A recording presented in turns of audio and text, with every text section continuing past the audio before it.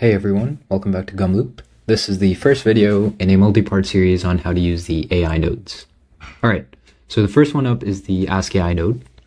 This is probably the most familiar way to talk to AI. This node has two main inputs, the prompt and the context. The prompt is essentially a set of instructions or a query that you would provide to the AI to get a specific response, and the context is some additional information that you'd want the AI to consider while responding to your prompt. Like most AI nodes on Gumloop, the Ask AI node has the option to change which AI model you're interacting with. So if you have a really large context window of 100,000 tokens, you could use something like Claude.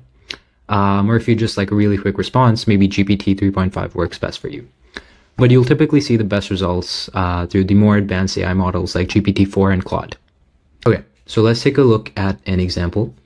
Here I just have a very basic pipeline that scrapes a job posting from OpenAI, and it combines it with the text from a resume that I just made up.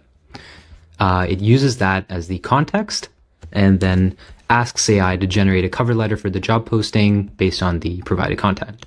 Okay, now that the pipeline's done running, let's take a very quick look at what the cover letter looks like. And yeah, that looks pretty good.